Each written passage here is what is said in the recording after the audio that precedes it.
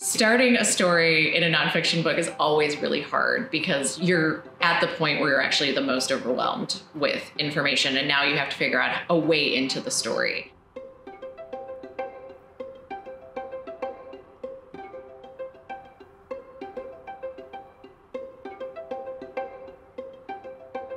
And so I'm always looking for a human story, a story that a reader could read and see themselves in a little bit. This is the very beginning of my book, Mary and Lou and Rhoda and Ted, which is about the Mary Tyler Moore Show. And it is about one of my favorite people that I met doing the research for that, Treva Silverman. You may be able to tell how much I love her.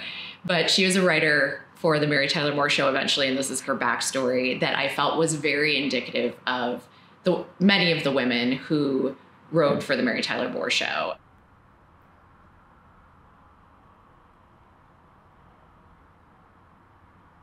Treva Silverman had always wanted to be the beautiful, funny, smart heroine of a 1930s screwball comedy. When Treva watched Jean Arthur and Carole Lombard, she wanted to soak up every last bit of them, the way her movie house popcorn soaked up melted butter. Treva had one other escape route from suburban ennui. Every week, she took the train from her family's home in Cedarhurst for more than an hour to get to New York City.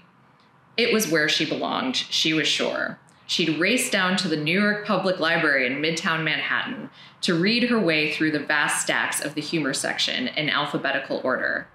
She had found her people, the humor writers for The New Yorker. They had met daily throughout the 20s for lunches at the Algonquin Hotel, forming a loose camaraderie called the Algonquin Round Table. They were known for their sharp witticisms and one-liners, which were quoted all over the newspaper columns. More importantly, the Algonquin Round Table consisted of men and, yes, women.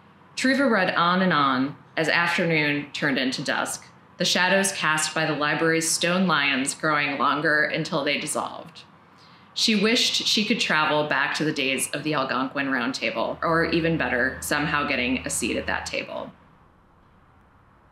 I felt like, especially here, this is a story about women making it on their own, and they really mirrored what the Mary Tyler Moore Show was about. In this case, I kept thinking, what would the Mary Tyler Moore Show episode about this look like? How would it start? And I thought coming in with young Treva and her inspirations and her aspirations, both of those are in that passage. And so that was how I felt like I could see myself getting into that. And then that was sort of what I wanted to take the reader in through.